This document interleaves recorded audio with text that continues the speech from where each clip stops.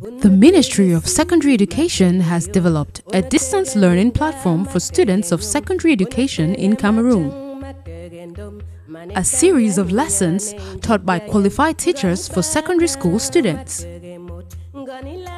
Under the stewardship of Professor Pauline Nalovalyonga, in collaboration with the Ministry of Posts and Telecommunications, Camtel, CRTV, and UNESCO. We are introducing distance learning as another teaching and learning method which is different from the traditional classroom setting that you are all used to. In the distance education mode, you are not with the teacher in person, so take your time, relax, listen to the teacher, take down notes and visit the following links for any questions or answers to your questions. Take it in your stride. This is Cameroon's solution to COVID-19 and beyond. Professor Nalovalyonga, Minister of Secondary Education. Welcome to your distance learning session in Geography for Form 4. I am Changvi Perpetua, your Geography teacher. In the last lesson, you had an assignment, and the assignment was to name 3 hot deserts in the world. Name 3 hot deserts in the world. Hot deserts. The Sahara Desert, the Namib Desert, the Kalahari Desert, Thar Desert. There are many of them. We were asked to name just 3. So Sahara Desert, Namib Desert, Kalahari Desert are some of the hot deserts in the world.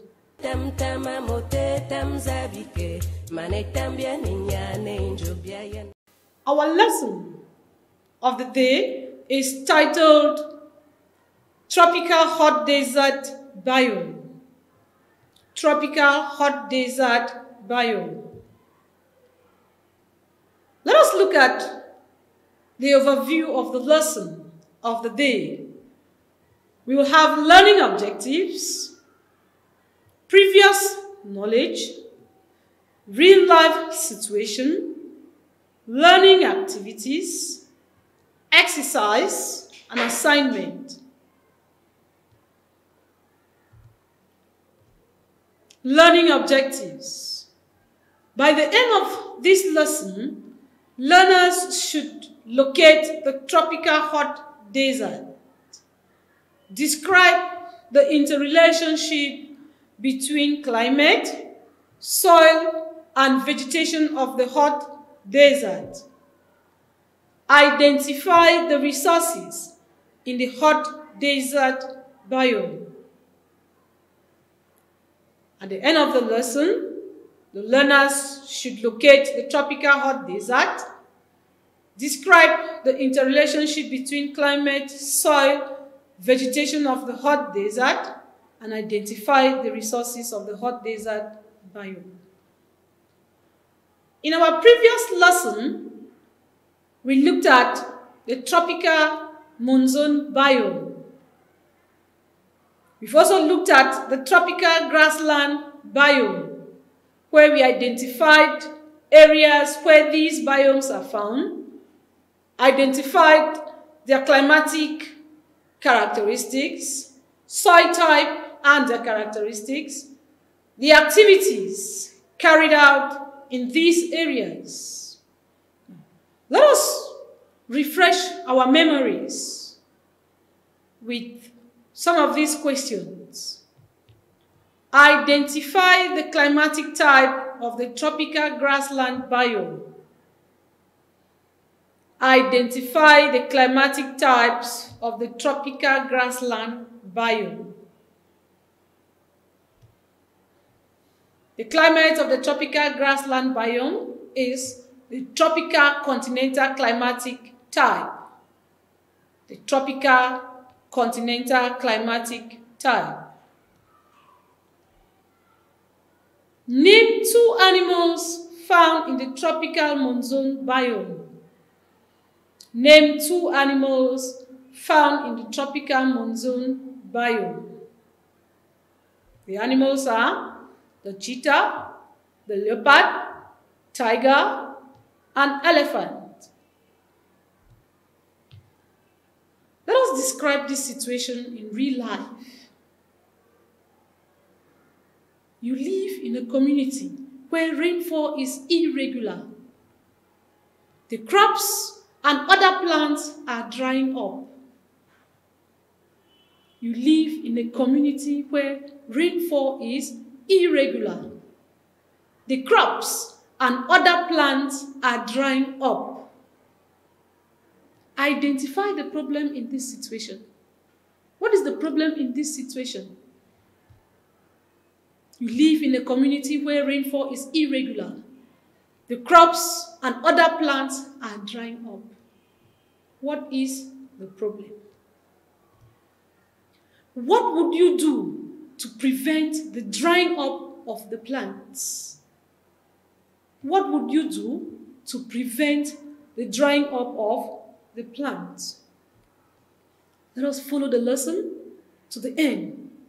And at the end of the lesson, we would have answers to the problem in the situation and how we can overcome the problem, or how we can overcome the challenge that is in the situation that we have just described above.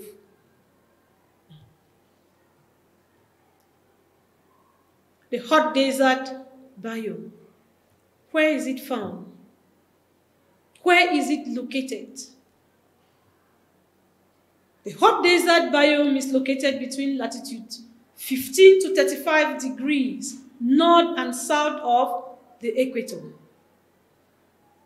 It is located between latitude 15 to 35 degrees north and south of the equator.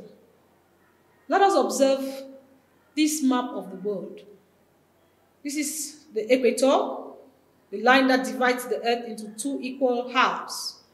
A little above the equator, from 15 degrees right up to about 35 degrees, you will find hot deserts. So these areas in color brown are hot deserts in the world. Look at this one is a Sahara desert, the Arabian desert, the Thar desert in India, the Great Australian desert in Australia, the Kalahari and the Namib desert in South Africa, the Mojave desert in North America. So these are some of the deserts, hot deserts in the world. The areas where they are found, we've just seen them on the map. The Sahara Desert in North Africa, the Namib and the Kalahari deserts in South Africa, the Great Australian Desert in Australia, the Thar Desert in India, the Mojave Desert in California, and the Arabian Desert. So if you go to these places in the world, you will find hot deserts.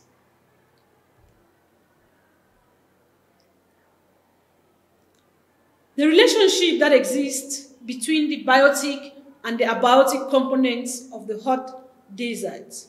Let us begin by looking at the abiotic components of the hot desert. These include climate, soil, the non-living things of the hot desert, climate and soil. What is the main climatic type? The climate of the hot desert biome is the hot, dry, tropical climate. The climate of the hot desert biome is the hot, dry, tropical climate. What are its characteristics? What are the characteristics of the hot, dry, tropical climate?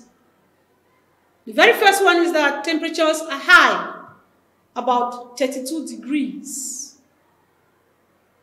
Rainfall is low and irregular. The rainfall values low, between 250 millimeters. Irregular, which means the rains don't come at the time it is supposed to become, or the time it is supposed to come. The rainfall is irregular. It can come today and stay for 2-3 months without falling, so it is irregular. The climograph of the tropical hot deserts. Let us observe this. Look at the temperature graph. Very high in some months. Look at it goes up to about 38 degrees. And then in some other months, it falls right to 10 degrees.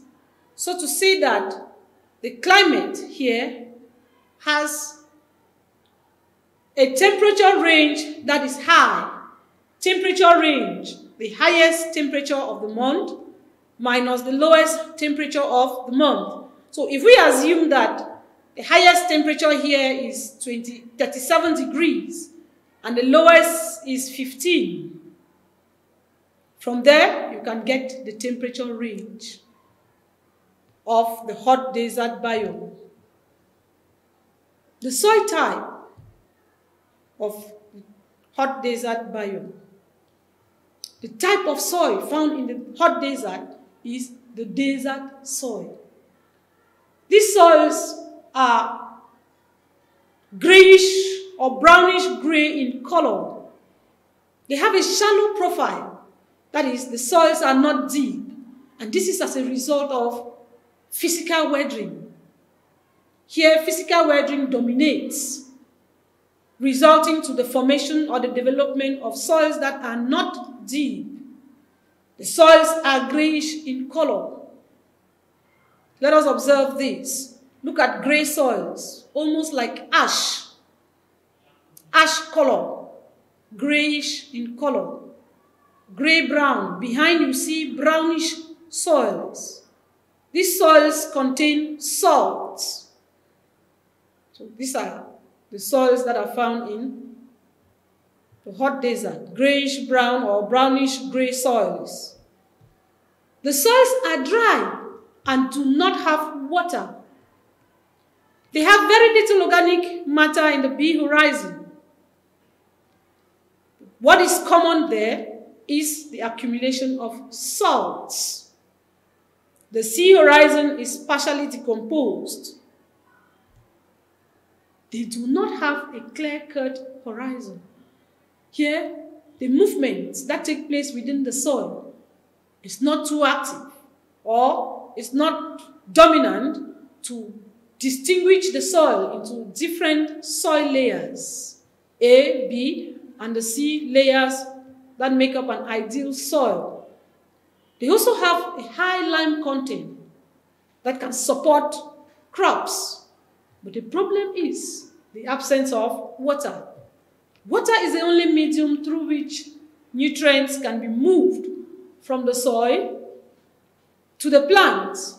But the desert are dry areas, as we've seen on the climate and its characteristics. Little or no rainfall, irregular rainfall. So the soils are fertile, but cannot hold crops because of the absence of water. The soils are also saline. They contain salt. Salt is an alkaline, and when it is much in the soil, it renders the soil or the soil quality poor. The biotic components of the hot desert. The components or the living components of the hot desert are the vegetation and the animal life. The vegetation and the animal life. Let us look at the vegetation of the hot desert. The vegetation of the hot desert is the scrub vegetation. Scrub vegetation that is made up of stunted grass interspersed with open space, very few species of trees. So the vegetation type is made up of scrub or the scrub vegetation. What are the characteristics of the scrub vegetation? There are few plants in the desert, scanty with bare surfaces. Let us observe few plants. Look at stunted grass, a heap of grass interspersed with bare surface. Look at bare surfaces almost everywhere. Then you have some shrubs, short trees with very few branches. So look at it. Look at the bare spaces in between the plants. The plants, from the look of it, it's getting brownish in color to indicate that there is the absence of water for it to continuously grow. The next characteristic is that the plants in the hot desert are drought-resistant plants. Plants that can resist dryness. Plants that can survive in dry conditions. These plants are called xerophytes or xerophytic plants. So xerophytes are plants that can sustain dry conditions. Let us observe this. Look at this plant. If you look at the surrounding environment, it's dry. Bare surfaces means there's no water for plants to grow, else these areas would have been covered by grass or by trees. But because of the absence of water, the plants cannot grow. But this one has survived. Look at the tree. It's there. So this tree is capable of resisting dry conditions. That is why it is still standing, or else it would not have grown here. So this plant becomes a drought-resistant plant or a xerophyte. Desert plants have long tap roots to draw water from underground. So let us observe this. Look at the plant. The limit of this blue line is the soil, and this is a plant on it. Look at how far the roots of the tree. Look at the roots. It has gone right down into the soil or into the rocks of the cross to pick up water in order to survive. So for plants to adapt themselves in hot deserts, they develop long tap roots. The next characteristic is that they have thick stems and fleshy stems to store water. Look at this tree. Look at how it has bulged below. Very large below. It is there for it to store water so that during dry periods, it can be using the water that it's stored in its stem. This one has a fleshy tissue or a fleshy stem, no leaves, but it is green. It has the ability to store water and make use of it during dry periods. There is little or no, the plants don't have leaves. The essence of them not having leaves is for them to reduce the rate of water loss through transpiration. So the absence of leaves in plants is to reduce the rate at which water is transpired into the atmosphere. If you look at the plants of the hot desert, you realize that they don't have leaves. Look at the cactus plant. It has thorns on it and no leaves. It has a fleshy stem, no leaves. So they can survive in this environment. The animal life. What kind of animals exist in the desert? Very few animals will live or will survive in the desert. The first reason is that there is little or no water. There's an absence of vegetation on which the animals can feed. So just a few animals will survive in this environment. I know if I ask you one of the animals in the hot desert, you will talk of the camel. Yes, the camel is an animal that survives in the hot desert. It can store many liters of water that can take it for a number of days or even a week. We also have some species of lion. We also have some species of ostrich. See, this is a sand cat. These are some of the examples. A snake. All of them are animals that can live and survive in desert environments. What are the resources found in the hot desert biome? The resources that are found in the hot desert biome, those things that can be used in order to survive. There is abundant sunshine. How can it be used in order to survive in the desert? We have fertile soils. How can the fertile soils be made use of in order to live or to make life comfortable in the hot desert? We also have minerals. Are these minerals exploited? Let us follow and see what is there as resources, how they have been used. Solar energy is a resource, abundant sunshine. This sunshine can be harnessed to provide electrical energy. And with electrical energy, industries will develop. And that will lead to what? Growth. Mineral exploitation. Crude oil or petroleum is mined in these areas. If we take the countries that are found in the arid zones of Africa, Tunisia, for example, Libya, for instance, they are found in these zones. They are closer, or they are found within the semi-arid regions of the world. If you go to those areas, the main activity carried out in these areas will be what? Crude oil extraction. Saudi Arabia, for instance, is one of the countries in the world where petroleum is mined. And if you go back to the map that we showed, you will realize that there is a desert, the Arabian desert. So Saudi Arabia belongs to that part, and this is the activity that is carried out there, extraction of oil. Farming.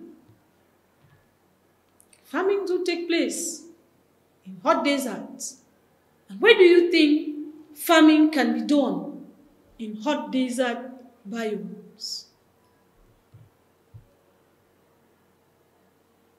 In which areas of the hot desert biome do you think agriculture can take place? The oases. Oases are the wet or the wettest parts of the desert. Areas in the desert that have water. In these areas, farming can take place. Let us observe this image. See, this is an oasis. It is different from the environment that we saw ahead or that we saw before. See trees. In the first one, we saw plants interspersed with open space. But when you come to the oasis, you see trees. These are plants, dead palms. It's one of the crops grown in the hot desert. So this here, look at how extensive it is. So in the oasis, farming takes place. Another human activity that takes place in the hot desert is tourism. Tourism, people moving about or move about for sightseeing, for leisure, for pleasure. People move into the desert zones for leisure. The landforms in the desert provide attraction to tourists. Let us look at this. If you can go down memory lane When you did desert landforms in Form 3, you were told of a rock pedestal. This is an example of a rock pedestal, a mushroom-shaped structure in the desert. Look at them. This is a pillar.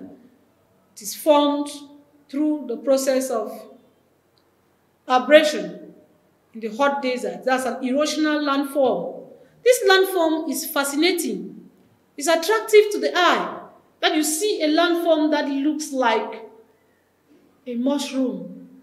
It's fascinating. So tourists go there to get themselves relaxed, to feel pleasured, and maybe for studies too.